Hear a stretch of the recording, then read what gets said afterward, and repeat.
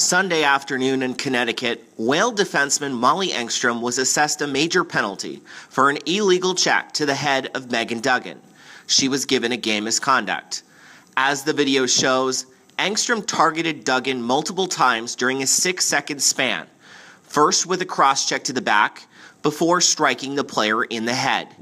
This was all happening as the puck was at the other end of the ice, away from the play. To summarize, this is a punch to an unsuspecting player, causing an injury. Duggan suffered an injury as a result of the punch and required medical attention. She did not return to the game. Player safety has suspended Molly Engstrom for 1 game.